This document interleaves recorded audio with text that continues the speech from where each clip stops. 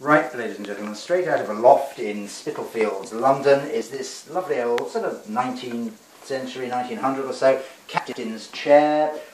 Nicely grained, nicely distressed, grained, tactile wood, rustic look to it. It's in need of some sort of attention and care. This arm, as you can see, basically the spindles and this arm is loose. It needs sort of banging in and a bit of attention. This back rest here needs fixing and gluing, and the whole thing needs tightening up and the rest of it, but it's all fairly sound, and it's perfectly sittable and in good sound. It's slightly narrow across the hips for me, but I got sort of wide thighs there, but it's a good comfortable chair for a desk. Actually, it is comfortable when you cross your legs. They're really nice. The bottom of it is in decentish condition there, and it's got any sort of wormholes. It's old, as you can see. It's got an old patina, an old feel, an old look. The legs parts are pretty solid. Everything could do with tightening up, but that's a job for a fairly sort of basic bit of carpentry. Captain's chair, probably around 1900, possibly a bit earlier. Thanks very much indeed. Bye, collect. Bye.